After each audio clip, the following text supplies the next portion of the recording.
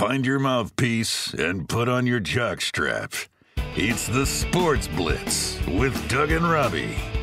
Okay, how long is your show? You guys have such a great setup. Hey, listen, if you're under a rock or if you're in a cave, come on out and listen to our episode. It was fun talking baseball. I love talking Red Sox. I love talking coaching. I don't care because I would rather not be in MLB season than have to sit and watch the colossal embarrassment. Hey, hello, I am Bloom. Yeah, it's Doug and Robbie from the Sports Blitz. I just wanted to find out whether you need some pitching. There you go. In 5, 4, 3. Welcome, everybody, to another episode of the Sports Blitz. I'm Doug. We have Robbie. Robbie, how you doing tonight? Doing well, Doug. Doing well. Very excited to be here for episode number 101. Hope everybody enjoyed our 100th episode special that we did last week. We had a great time doing so. And again, a big thank you to our pal Kyle for coming on and joining us for that episode. Just so much fun to make. And as we said last week, we are back for episode number 101. So just very happy to be here. Looking forward to it. Absolutely. Sit back, relax, enjoy.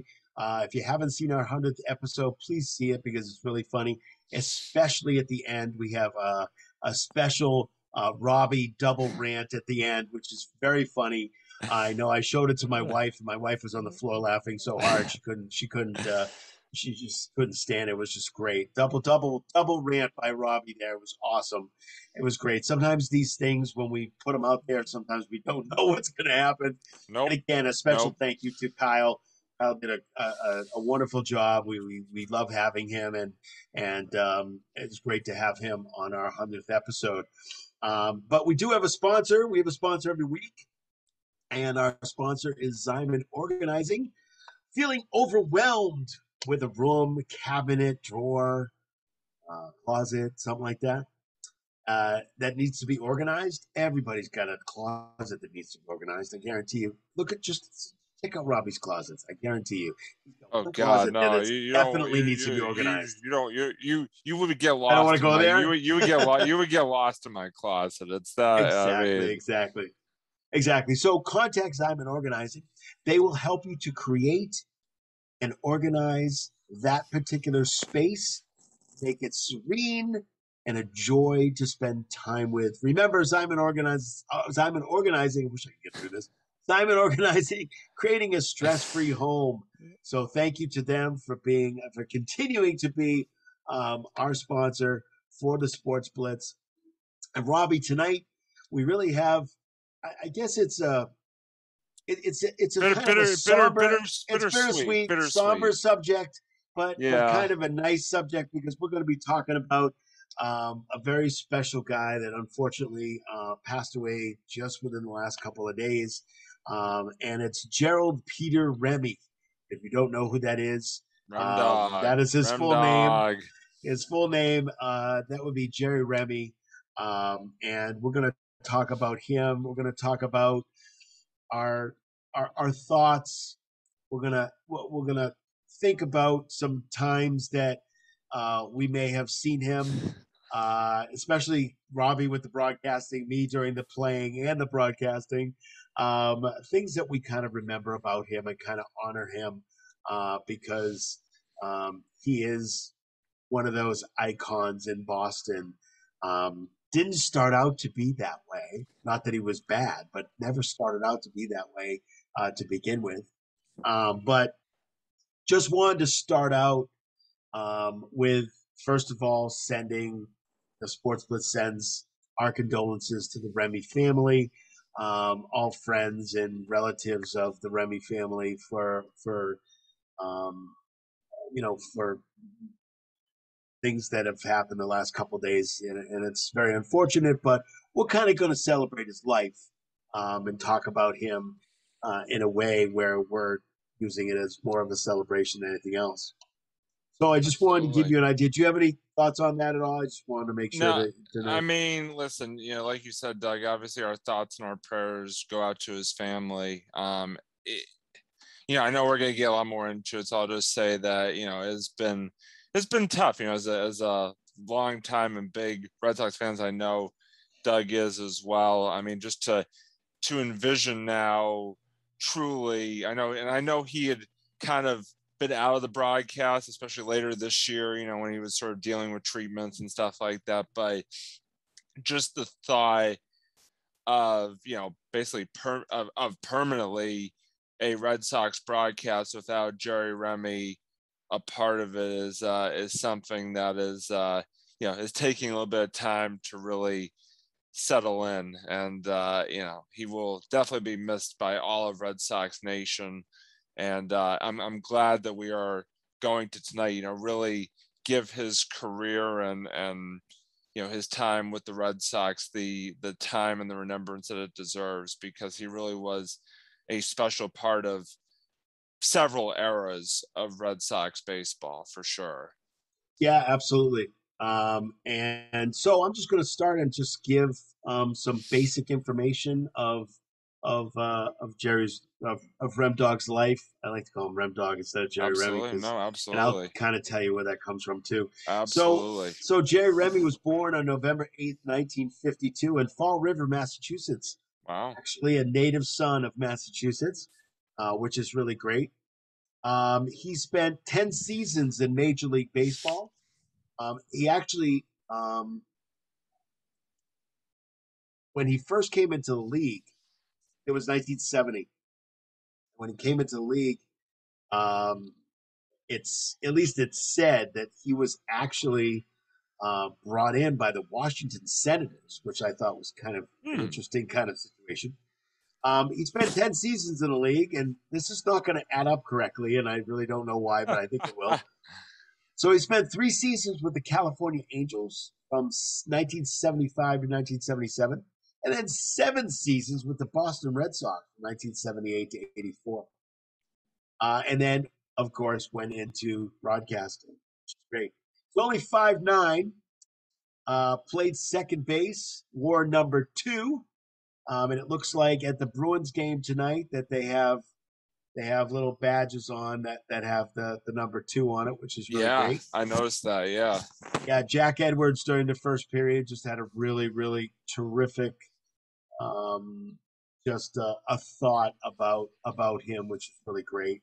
A lot of the national and local broadcasts have been doing some very, very really, really nice tributes to Jerry throughout the past few days. It's been really, really cool. I know Joe Buck on Fox did during the World Series did a very touching tribute to him, and just and the national broadcast for the Patriots also did. Yeah. One too. Absolutely. Really CBS. Yep, you're absolutely right. Just all over, people have really been showing their love and support to the Remy family and all of Red Sox Nation. So very, very cool and well deserved to see, for sure. Absolutely. Jerry Remy had a wife. Her name was Phoebe. He had 2 children, Jared and Jenna, and 1 grandchild, Ariana. It's 1 grandchild. It's interesting because when we brought up, and we could do a whole show about this, Robbie, because sportscasting, has morphed, has changed into a lot of things. And I studied some of this at Emerson, being a radio guy at Emerson. Is sports broadcasting has changed. It has come to something that's totally different, and RemDawg actually changed it even more. And the reason that he changed it even more is I'll bring that up in a few minutes. But what happened was that sports broadcasting was typically just play-by-play. Yeah. That's all it was. It was just telling who's got the ball, who's got the bat, who's up at bat, who's doing this, who's doing that. That's it. And it was just monotone. It was just very straightforward. Back in the 40s and 50s and even 60s, that they dressed up and they wore ties and hats, and it was just a different era in which people were broadcasting. So it was totally different. What happened was that morphed into what they call color commentating. color commentating was totally different. It was a different animal. And the different animal is that, and what Jerry brought was totally different. What he brought in was, his enthusiasm over the game. Unbelievable. His humor. Nobody ever, you listen to the broadcast. Listen to the broadcast of the 1950s, 40s, and 50s baseball. See if there's any humor in it. There isn't. There's nothing. It's I would definitely hazard a guess. Yes. There's nothing. Nothing goes on there. But what he did was he made color commentating an art. It was incredible the way he was able to take his knowledge of baseball and be able to put it out there, but to be humorous. Unbelievable. One of the things, and I'll give you an example. It's actually not a broadcast I actually saw, but I just saw this recently because I was looking up his life on YouTube, and it was really just awesome, some of the stuff that he has out there. One of the things that happened is that I don't know the complete story, so you have to look it up on YouTube and see if you can find it. This is the difference. Going up and being in the broadcast booth and just telling what the game is all about was something that they used to do. Now, color commentary is that somebody coming in that's either played the game or didn't play the game. Of course, Jerry played the game. Knowing the game fairly well, but using humor, using his thoughts on the game, using his knowledge of the game, using his enthusiasm of the game. And there was one time when he was talking about something, and I think he had mentioned Big Papi. And after he mentioned Big Papi, all of a sudden he's doing the broadcast, and all of a sudden he gets a phone call. His phone is like on the table. He gets a phone call, and he actually answers it on the air, and they show him and Don Orsello in the booth. And all of a sudden he's on the phone. He's like, hello? It's Big Papi on the phone. He's talking to Big Papi. He's talking to him about the game that Big Papi's actually watching. And they just banter. They just go back. He's talking. You can't hear what Big Papi's saying, but he's talking to Big Papi. Like, hello, Big Papi. It was just amazing. And that's the kind of thing that was not prevalent a long time ago. And some people call it antics. I don't call it that. I call it real. I call it real. Yeah, absolutely. That's what I call it. I call it real. And that's something that I definitely saw out of him, especially in the broadcasting area. So he broadcasted for the Red Sox for 33 years. That's 3 decades. That's amazing. Just unbelievable. So when he played, his lifetime, I'm just going to give you lifetime numbers here. Except for the home runs, because I didn't get that. Lifetime batting average is 275. Lifetime. Not bad. No, not bad at all. Runs batted in, 329. Stolen bases, 208. Jerry Remy is 5'9". Okay, I mean, you didn't think the guy when you saw him on the field, he was this little guy. He was this little tiny guy, and you wouldn't think that he would be able to steal bases, but I guess he did at least 208 times. He started with NESN in 1988. That's around the time where NESN was really starting to get big for baseball games and stuff like that. And he expanded his on-air, so he was actually not just on NESN, but he also did not just the broadcast, but he would be doing some of the commentary in the NESN studios about the Red Sox, like after the game. He would actually go to the game, and that started in 1995. He was just known for his exuberance, his humor, non sequiturs. Just gave commentary Also, people loved him because he gave commentary with a New England accent. He always had that New England accent. We loved him for that too, because it's typically when you see some of the national broadcast people, you find that they don't have accents. They don't have accents on purpose, because it doesn't matter where they're from. If you're doing a national broadcast, you have to be balanced. You can't root for one over the other. Even if you're doing a game from your hometown, you can't show that. Right. But RemDawg was a local broadcast guy. So being a local broadcast, he had that New England accent, which was fabulous. And in 2007, this is really interesting. In 2007, he was given the name RemDawg when he became president of Red Sox Nation. Oh, yeah.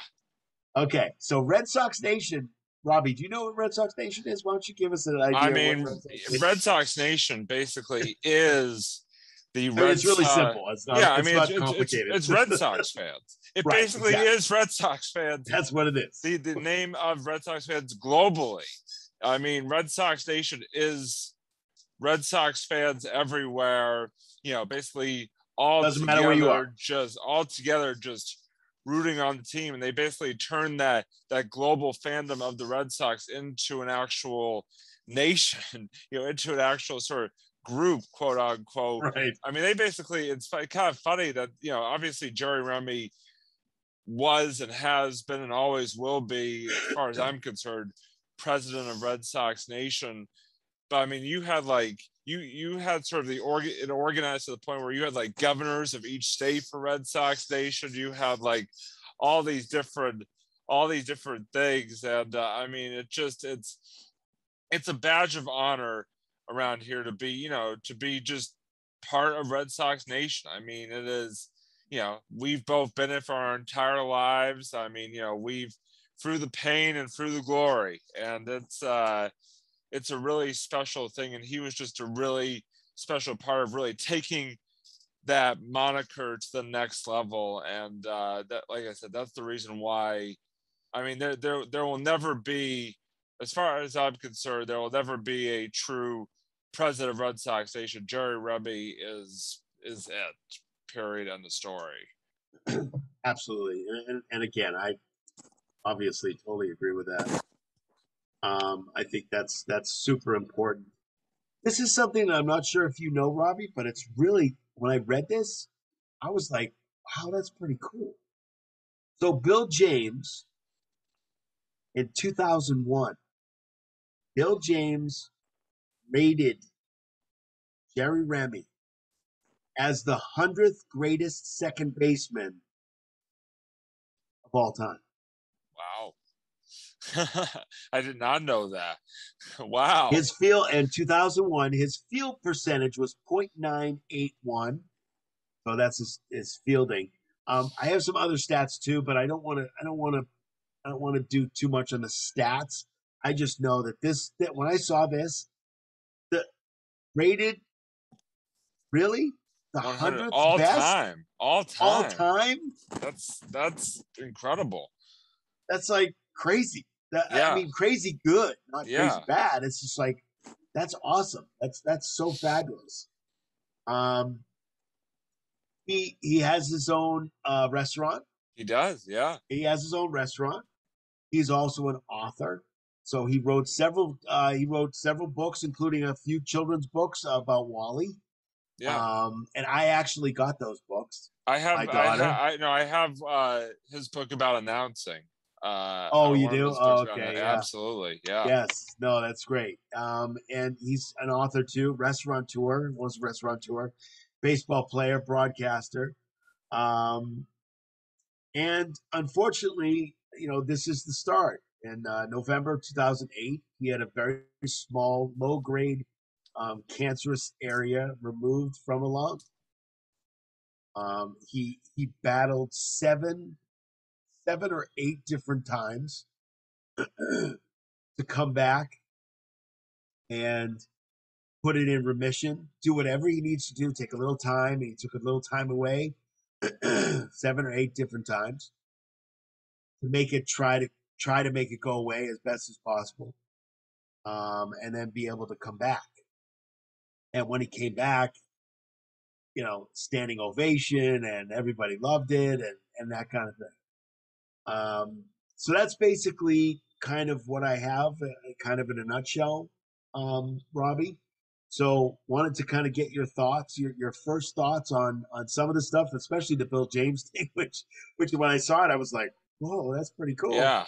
Because I didn't even know that. No, absolutely not. I mean, I just learned that from you for the first time. So once in a while I have one or two things that you may not know. Yeah, no, that's okay. I didn't know it either. So I mean that is pretty incredible. Yeah. That people thought that highly of him as a second baseman, let alone as a broadcaster. And it's interesting. Obviously, a little side note here is that his last public appearance, his last Fenway appearance, was actually earlier this month at the AL wildcard game, which I had the pleasure of being at. He came out and threw the first pitch to Dennis Eckersley, another longtime player, longtime association with the Red Sox, longtime friend, longtime broadcast partner. Yeah. I mean, just those two are very close, and it was definitely an emotional night. Seeing him come out and knowing what he was going through, and you could tell, that night that he was not looking well, so to speak, for various visual reasons, but it was still, and obviously looking back on now, knowing that it was his last public appearance and Fenway appearance, it definitely makes it that much more special to be able to have witnessed that, and sort of be able to sort of witness the emotion that was that particular moment. I mean, I know we're going to get into specific memories and stuff like that, coming up here, because there are so many Jerry Remy memories. I mean, you could have a whole, you could go for hours and hours, just talking about memories alone of his broadcast, which I know we're going to get a little bit into over, during our time on tonight's show. But like I said, I mean, Jerry Remy was Red Sox broadcast for me, for my lifetime. I mean, basically my entire life growing up watching the Red Sox, Jerry Remy was always a part of that broadcast. And like I said, he just had this way of providing such a insightful analysis of the game, but also just this entertainment factor to the game. And he was just synonymous with Red Sox broadcast to me and to so many others. And I will say this, and this is obviously, I've only been alive for a certain portion of Red Sox history, but as far as I am concerned, I'm gonna say this with no qualms about saying it. As far as I'm concerned, Jerry Remy and Don Orsillo are the greatest Red Sox broadcast team ever. And I know people are probably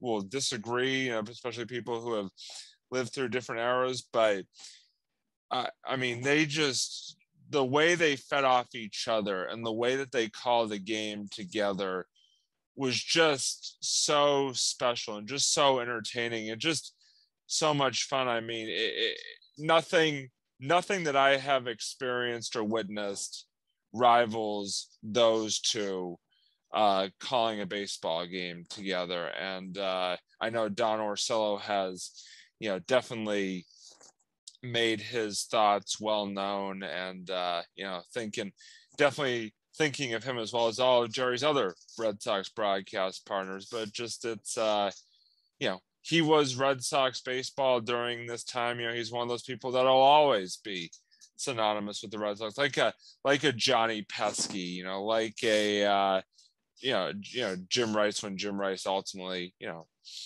obviously Jim Rice is still living, but so just those are just some, when you think of the Red Sox You think, I'm glad you said that because Yeah. I'm, Yeah. Are you doing breaking news here or something? What's going on?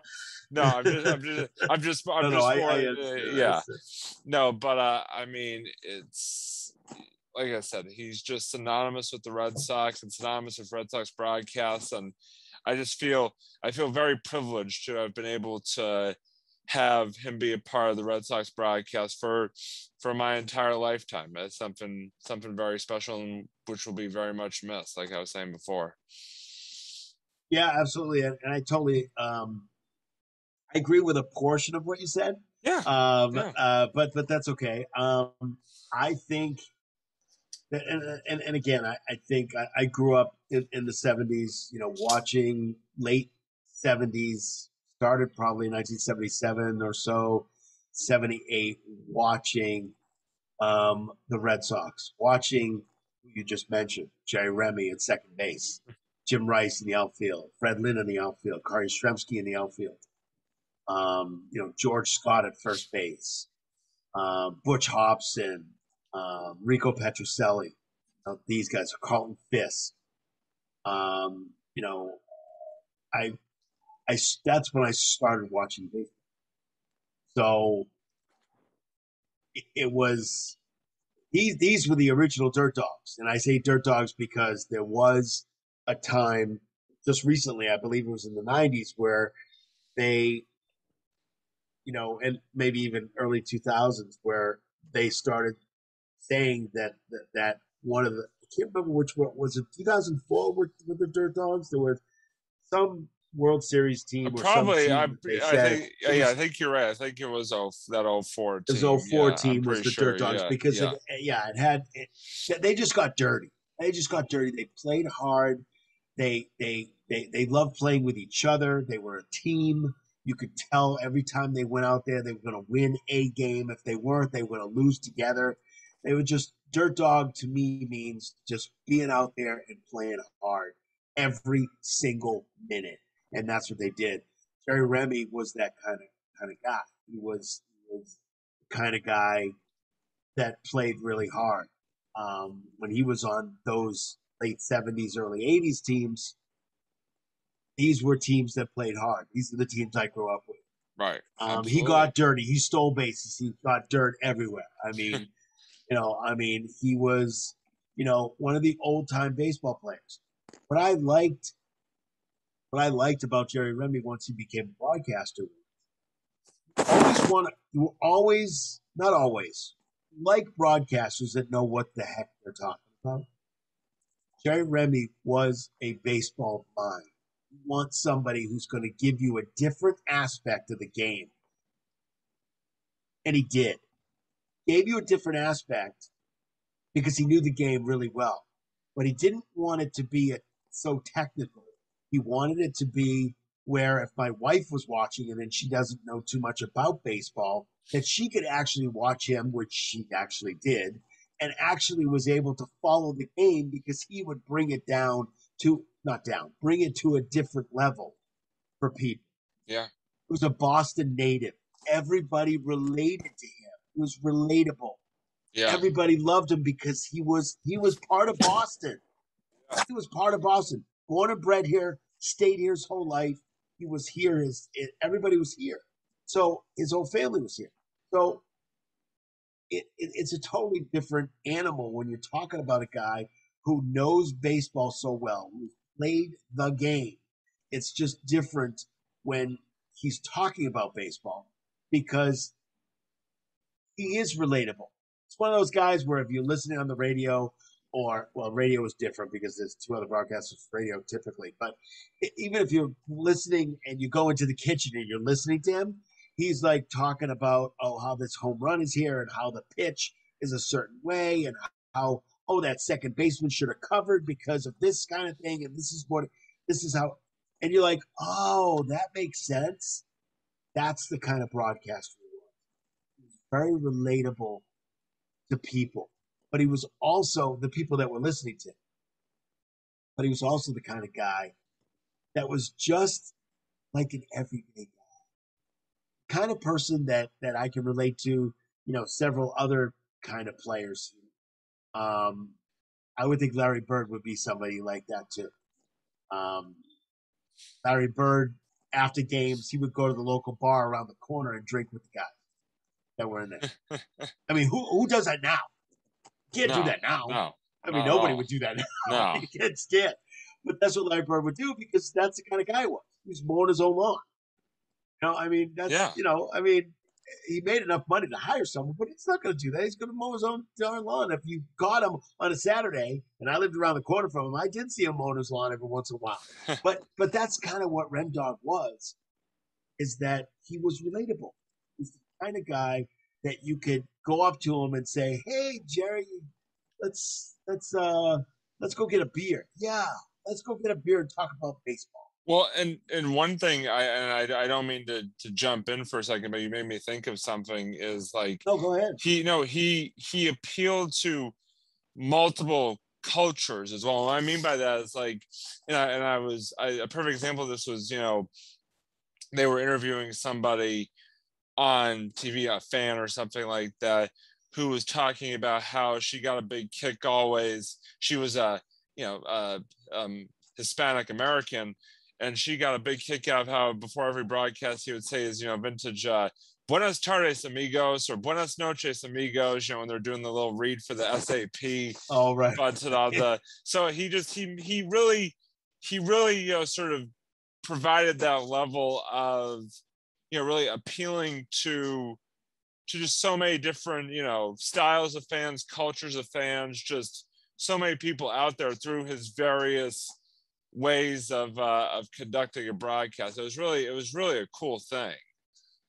Absolutely. He related to people on their level. Yeah. And on that work hard kind of level. He, at least I love listening to him because he I think what it comes down to is this 3 words. Wait. 4 words. Sorry. 4 words. 4. I had to count. 4 words on my hand. Thank God there weren't more than 5. I don't know what I would do. All right. So I'm just glad you know how to count to 4. I mean, that's great. Just learned it today. RemDawg made baseball fun.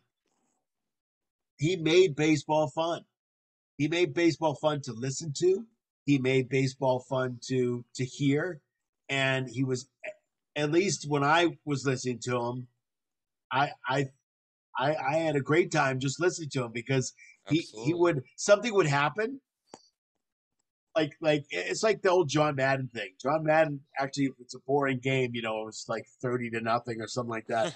John Madden would do it like they would put the camera, they would be listening, and John Madden would say, "So what's going on with this Gatorade over here?" And he would show a table full of like this Gatorade and all the cups.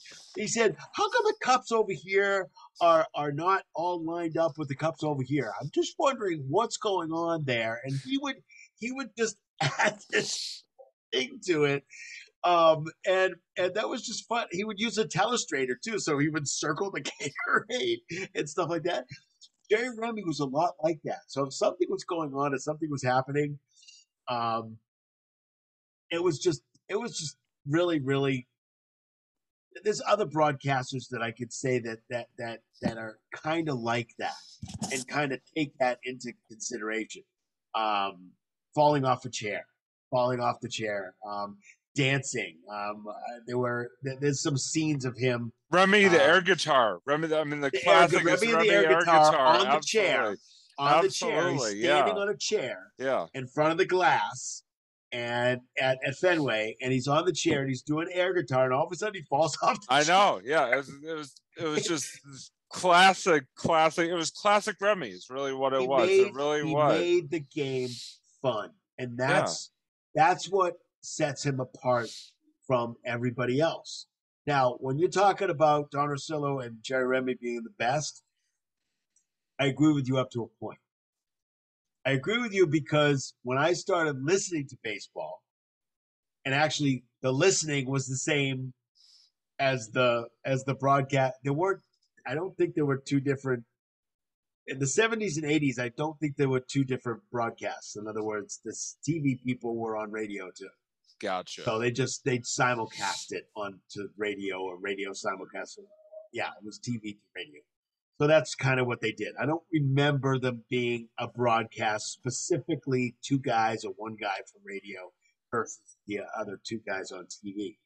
So the guys back then were Ned Martin and Ken Harrelson. Ken Harrelson wore a cowboy hat. Hawk Harrelson, absolutely. Hawk Harrelson, he wore a cowboy hat, and I don't know where he came from, but he talked with an accent too. But he was great. Ed Martin was very, very good. But these guys, again, somebody who is in the Red Sox Hall of Fame, I know that, is Joe Castiglione. Yeah, and you really can't forget Joe, because Joe is very smart and very knowledgeable, and he always has this thing in his head. But again, when it comes down to it, if you think about the 33 years that Remy has been, Remy is way up there, and I totally agree with you on that. I loved the broadcast. I loved watching him play. I know you didn't watch him play. You got to kind of go back to YouTube for that. But it's one of those things where I think that he kind of, when you think about Red Sox broadcasts, he's on the top of the list because he's so relatable.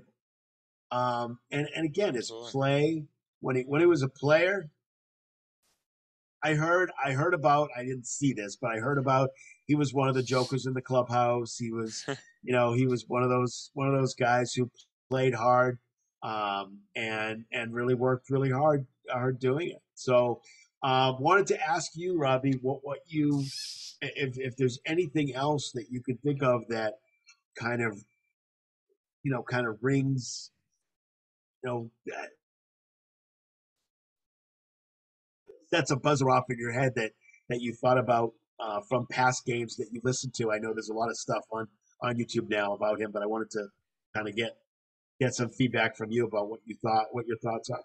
Yeah, no, definitely. I mean, I think the thing going back to, Remy and Orsillo, I mean, and like I said, I mean, I pretty much really started watching the Sox back, basically I sort of went through three sort of versions of a Jerry Remy involved broadcast pairing, because obviously I think I pretty much started out when it was him and Sean McDonough doing the Red Sox games back in the 90s and into the very early 2000s, and then obviously him and Orsillo. I mean, just the classic duo right there. They'll always be remembered in my mind. And then obviously, recently him and Dave O'Brien. The thing about him and Orsillo that really made them stand out in my mind is that they could, and you kind of alluded to this, Doug, is that they could take a boring baseball game and basically turn it into a 3+ hour stand-up comedy routine.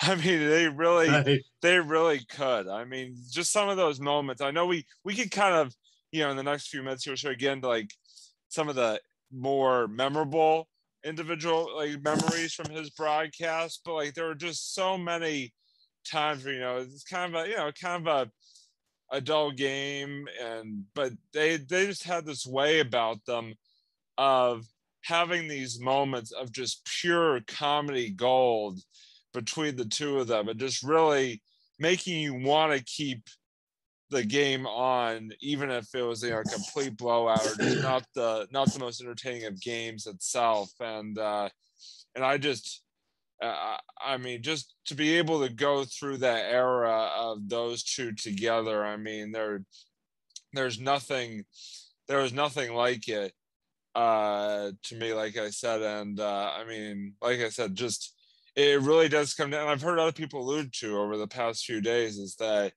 like I said, they could take a game and turn it basically into, like I said, a 3+ hour stand-up comedy routine. I mean, they just fed so well off each other, just that camaraderie. And I mean, they both kind of had the same broadcast personality, it seemed like, and just like I said, sort of fit so well together. And I mean, I said I was so bummed out when Orsillo left to go to San Diego, because, you know, with all due respect to Dave O'Brien, hey, listen, Dave O'Brien's a terrific announcer.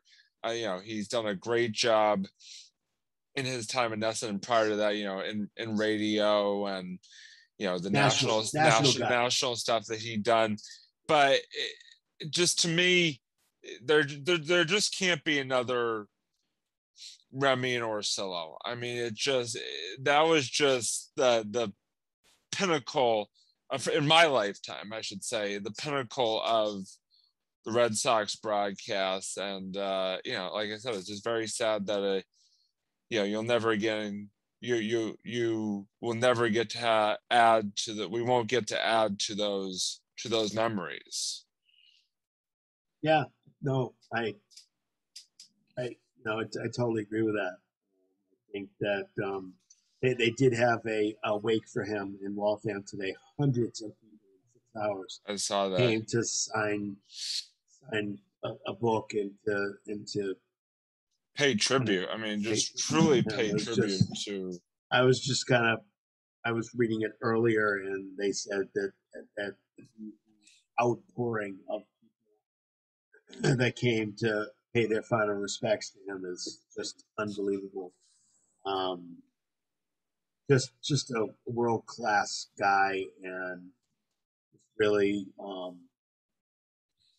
one of those guys where you're absolutely right. It just, again, made baseball fun and turned color commentary into something totally different. And they were real too. Like they, you know, they weren't. Yeah. You know, that's what I mean. It's like they weren't like, especially that particular duo. You know, the Remy and Orsillo duo. You know, I keep coming back to, is that they didn't have to force the humor or force the entertainment. Like it just came so naturally to them. And that's why I talk about, you know, them feeding off of each other. I mean, some of their best moments were just their natural reactions to certain things that happened during the game, and just their just incredibly natural senses of humor about things really just made them the duo that they were, for sure. Made Jerry what he was. I mean, just his, like I said, his sense of humor and just the way that showed through during broadcast just totally made him who he was as a announcer, player, and as a person. Absolutely. I just think that he just had some really great moments, and a lot of moments. I guarantee you there were a lot of moments I didn't even see or don't remember, just because of whatever. But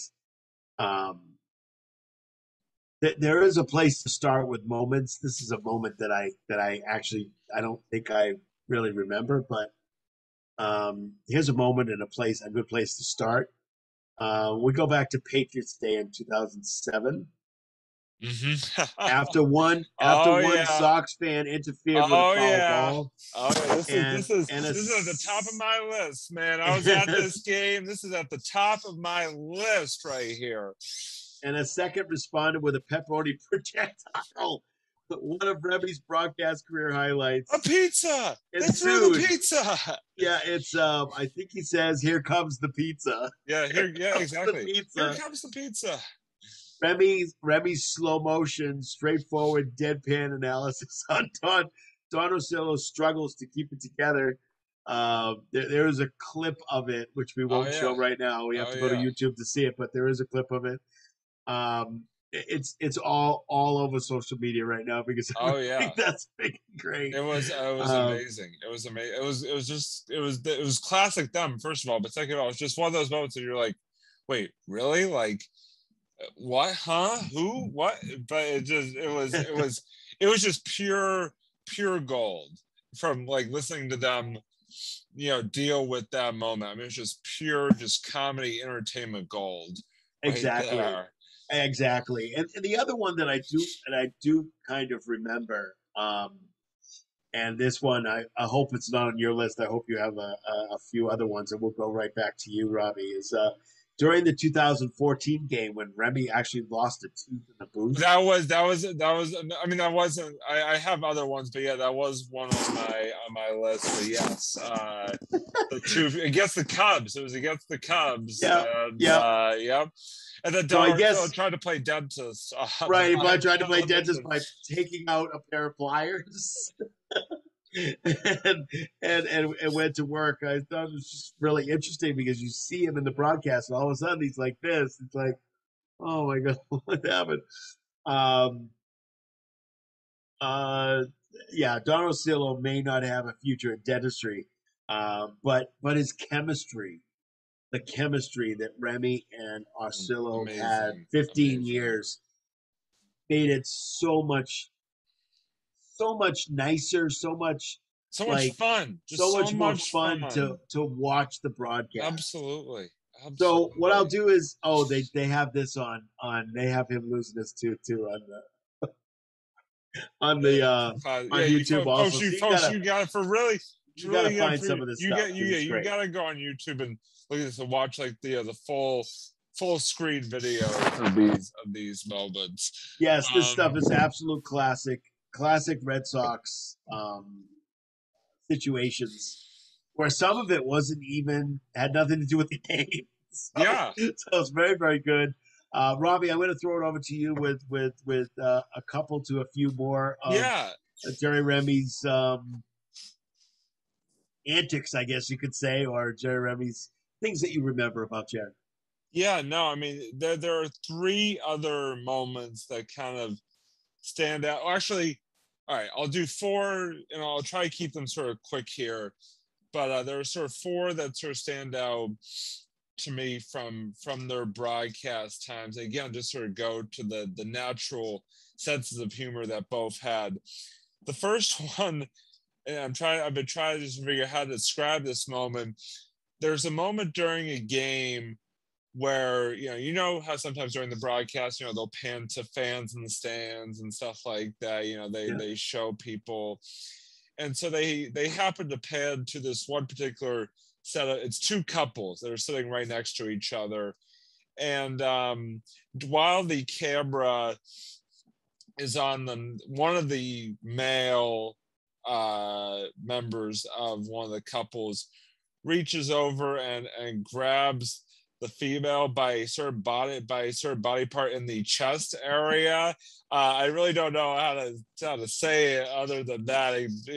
Sort of keep family show here. But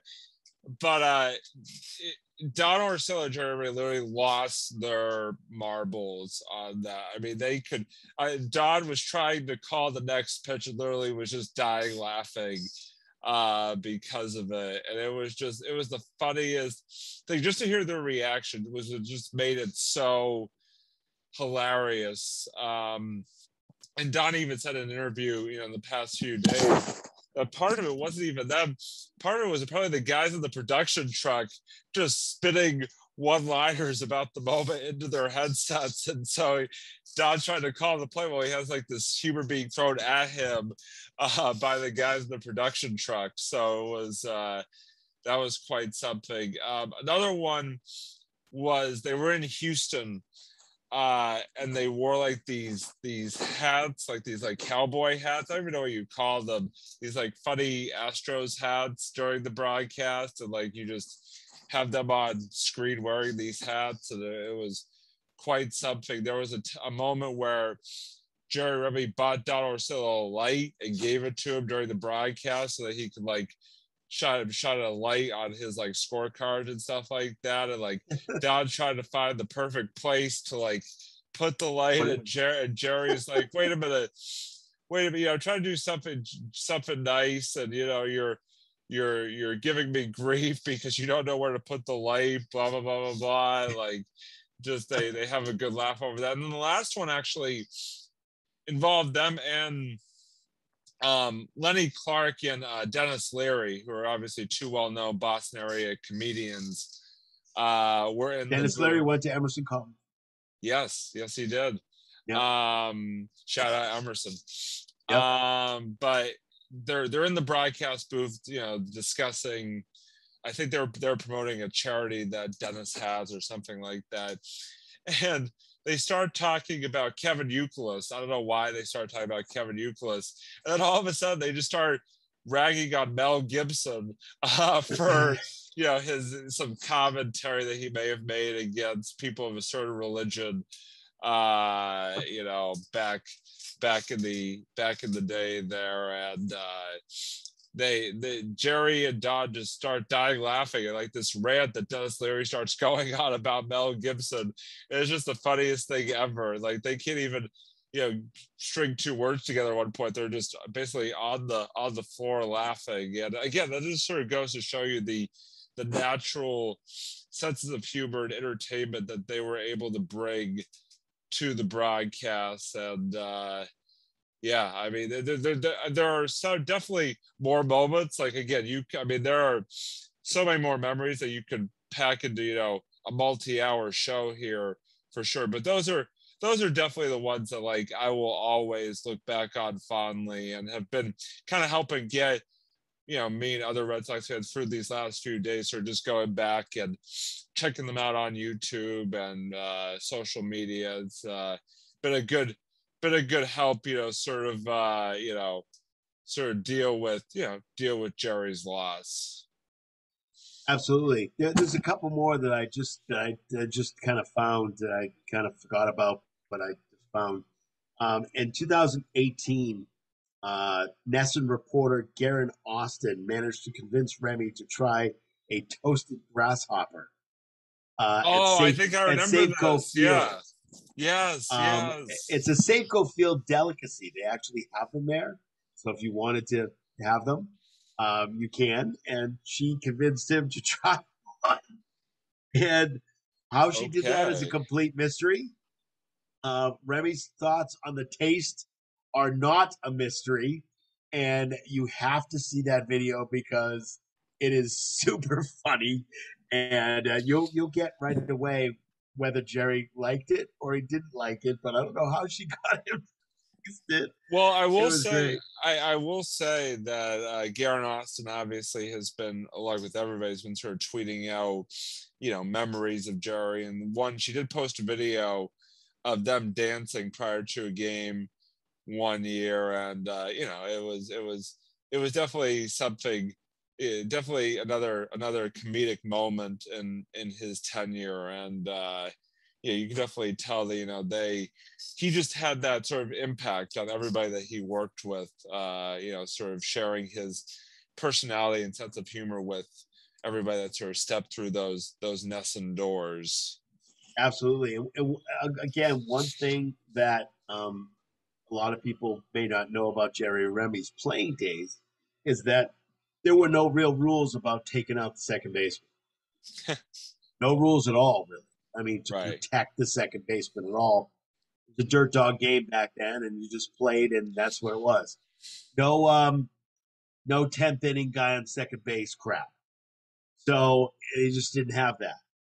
Didn't have those little soft rules. I know what you're trying to do here, and I'm not. I'm not. We're having a bittersweet sort of. You're not going to get me to go on a rant here. You're not going to go on a rant here. I'm not trying to get you to rant. I'm going on a rant. I'm not going on a rant, which is ironic. I am bringing up a rule that would never ever happen in the late 70s.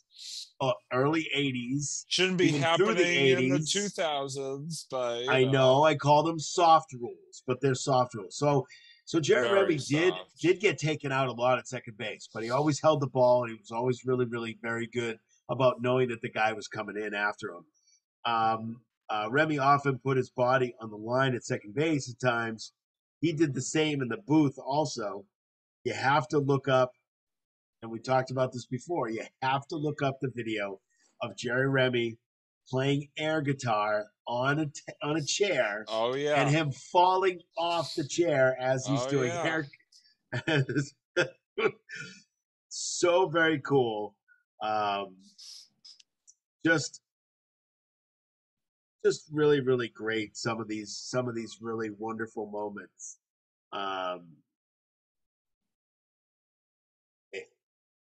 it was just wonderful to see him in the booth.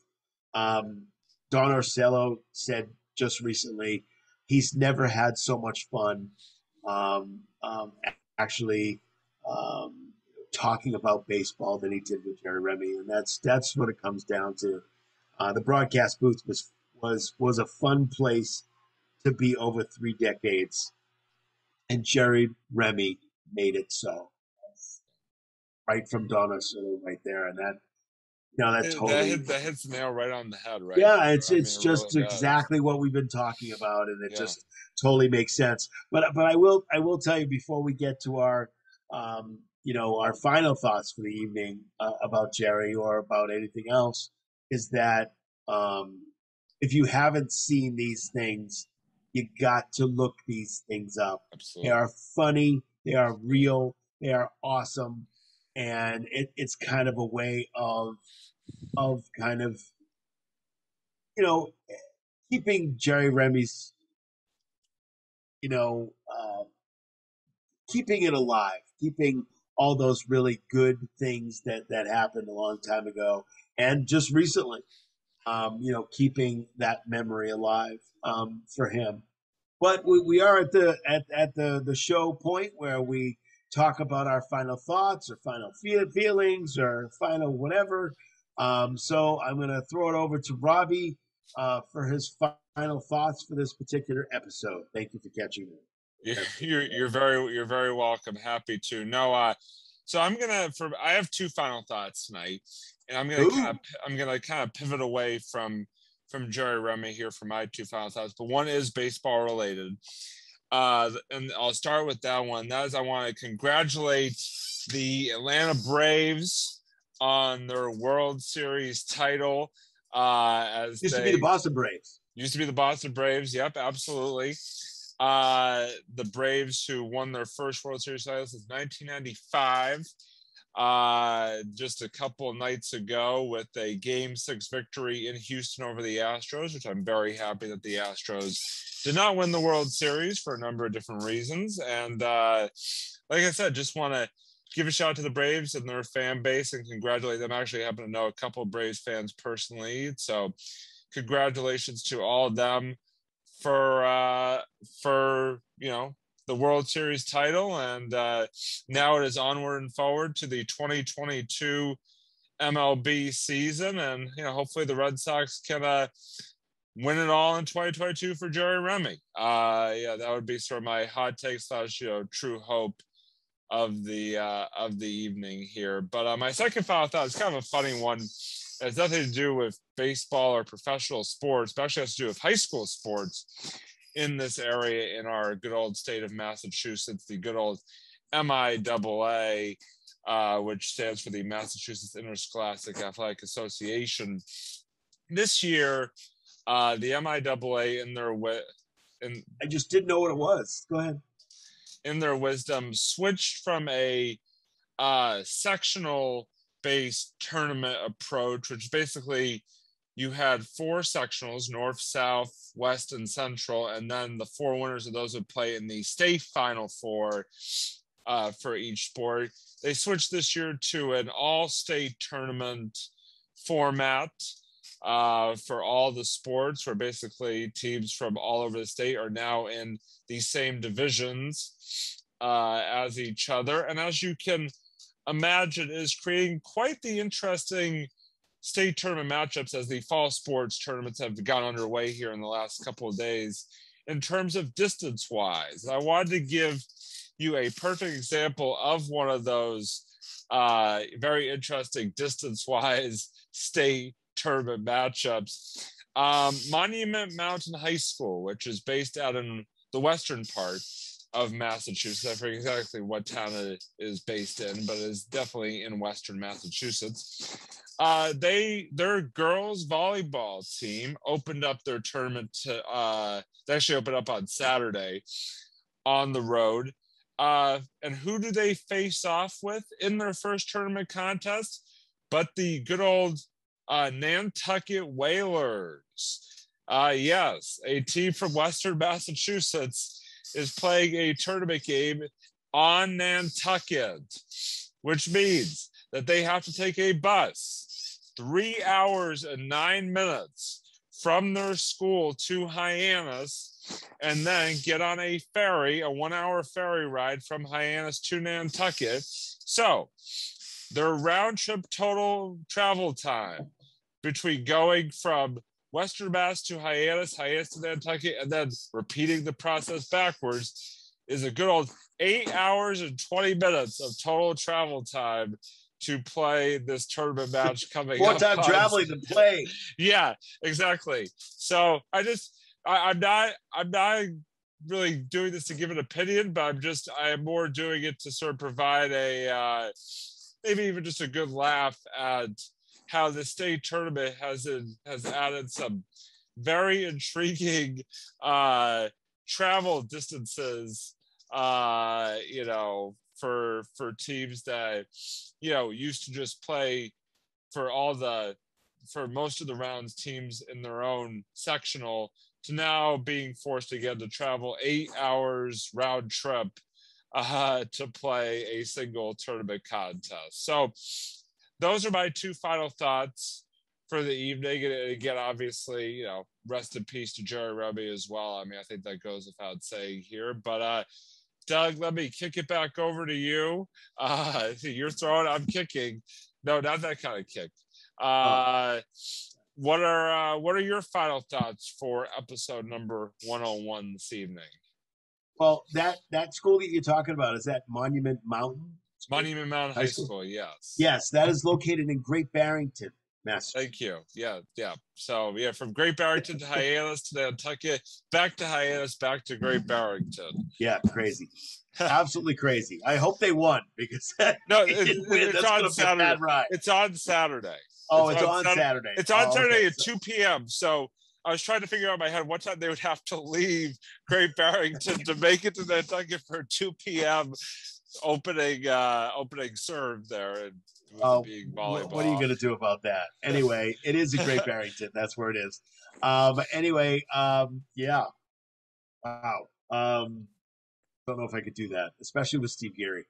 So I think what it comes down to is I actually, there goes Robbie. He's down. Can I just say, I will let you finish your final thought, but I do have to point this out. You know this because I texted you about it. I am in a fantasy football league with multiple members of that Rivers episode that we had, Dan and Andrew and all that group. And Dan Finucane, lovely, former Sports Blitz guest, really enjoyed having him on, who was the one who told that story, by the way. If you go back and watch it, was episode, I believe, number 70, 75, something like that. Look it up. His team name is actually, I think it's like Doug. Hold on, I can't do it justice unless I look it up. I'm gonna do a little quick in-show research here. His team name is called Zyman versus Geary UFC 1000. So just wanted to give a little shout out to Dan there for taking that story and turning it into a fantasy football team name. Do you get royalties off of that, by the way? I don't know, but I'm going to start talking to him about that, though. I'm going to have to give him a little text, little email, little whatever. If he has, tell him that he can't use his Simon name without permission. If he wins the league, he's got to give you a little. If he wins the league, he's got to give me a royalty. Definitely royalty there. Definitely, that's unbelievable. Anyway, that's sorry travel for those guys. Didn't mean to jump into your final thought. No worries. No worries at all. Go ahead. No please. worries at all. So, I have a couple final thoughts. The first one is obviously rest in peace, Jerry Remy. We will absolutely miss you, and our thoughts and prayers are with your family. But it's an end of an era, and we don't like eras to end, especially. Never forget. Let's put it this way: he made baseball fun for me. Oh yeah, okay, and I'm not. Oh yeah, baseball's kind of way low on the totem pole. I know you're the Red Sox guru, kind of. Red Sox I will watch, but it's hard for me to watch. It's kind of like watching paint dry, so it's a little bit difficult for me. to watch games. I love watching them in the playoffs. I watch every playoff game. So, but it's hard to watch a regular season game when they're, pitching really slow and it takes 4 or 5 hours for them to play a game. And then there's a run around on into 10th inning on second base. So what it comes down to is that we will. Robbie has walked off the set as we talk about this. Again. Okay. So that's my first half of my final thought. I can't even speak. My other thought.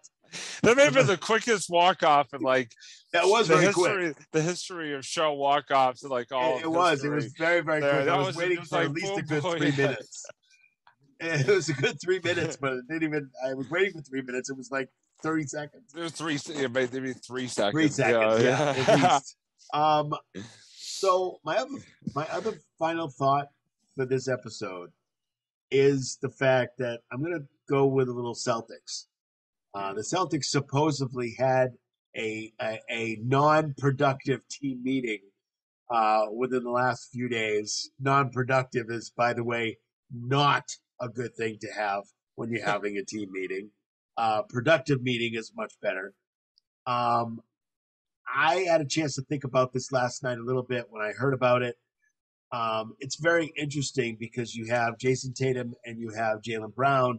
You have these guys basically running the team for the last year or so, 2 years, and them getting those two guys basically getting more points.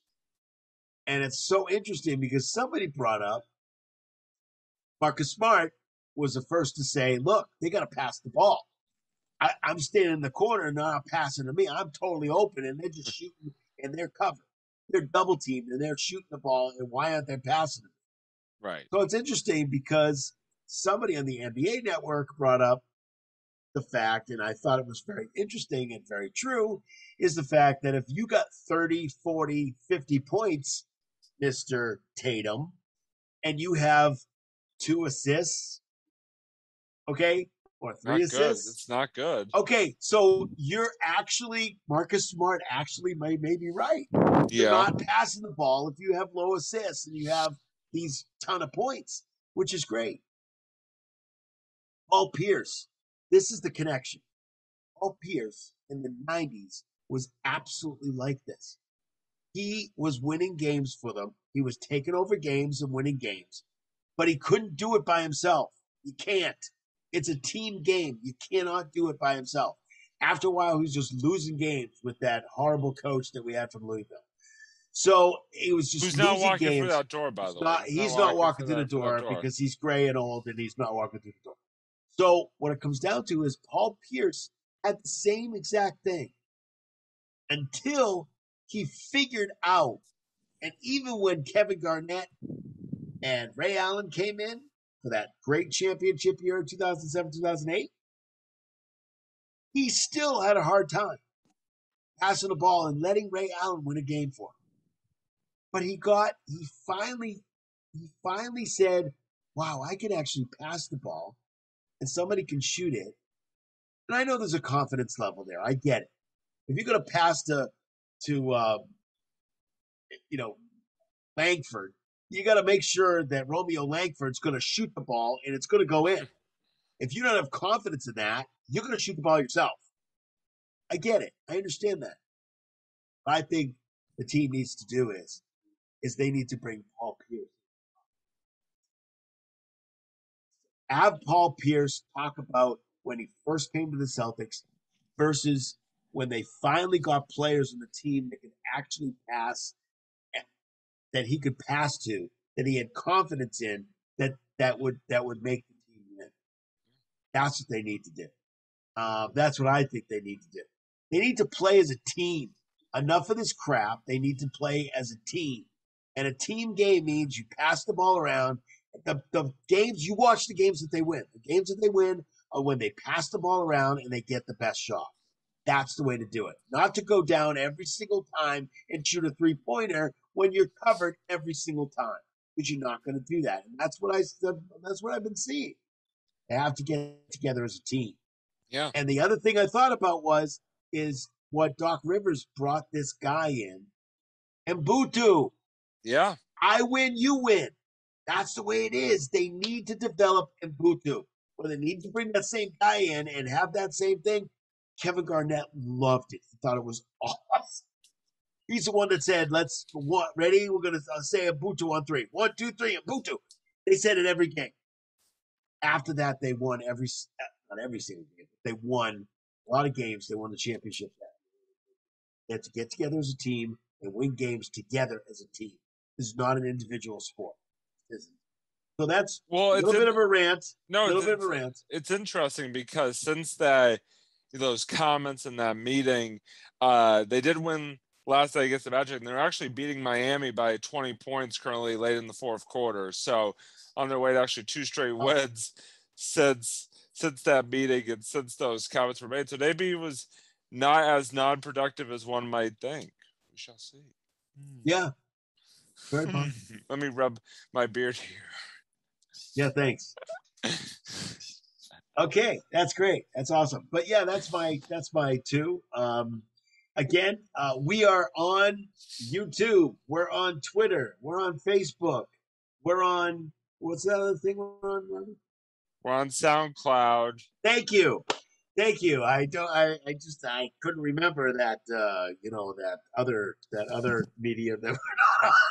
Walking off. Second time he's walking off. Yes, I got him to walk off twice. Wow, that's good. He's walking off for longer now. But anyway, we had a good time talking. That was only 2 more seconds than the last time. So anyway, we had I had a good time talking about RemDawg tonight. I think Robbie did too. Obviously. Hey, listen, on an episode like this, if you can't add a little bit of humor to it, what are you doing with yourself? It's all good to add the humor. It's all good. Yes. It's all good. It's nothing wrong with that. So, anyway, take a check at this episode. It's good. It's great. Past episodes, check out our 100th, which was our last episode.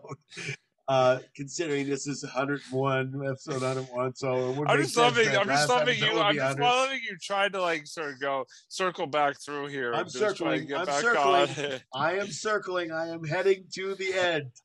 That's our episode. We're out. Thank you to our sponsor, Simon Organizing. Yeah. And we had a great time tonight. Doug, can I just say one thing? I just want to say one thing because we are going to finish, but never going to finish. Because we completely did miss something at the very beginning of our episode, which is I said hello to you. A hallmark of the Sports Blitz is that if you are underneath a rock or if you're in a cave, please come out and give us a watch and listen, and then you can go back in if you so choose. So, yes, and remember to subscribe and hit the bell. Hit the bell, man. Hit that bell. Bing. That's right. So we had a great time tonight, Robbie. Thank you so much. Had a fun time with this episode always, tonight. Doug. And we will talk to you on our next episode of the Sports Blitz. Bye, everybody.